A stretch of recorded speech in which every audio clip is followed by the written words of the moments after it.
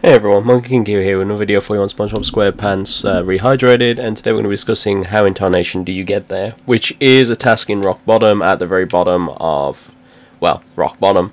As you can see up there, there's a spatula. That Texas thing wasn't there originally. I'm just going to show you where to get it with Sandy.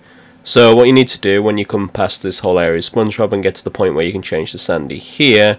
You need to first go over the gap with the laser over here, like so, and go to the middle platform.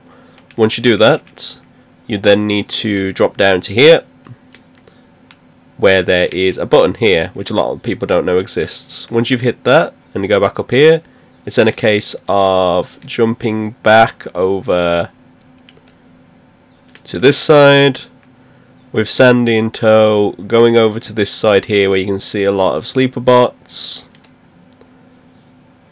going across like so, and then with Sandy you want to try and hit that straight away, which will destroy all the sleeper bots straight away, which then allows you to come over here, quickly turn, and boom, get.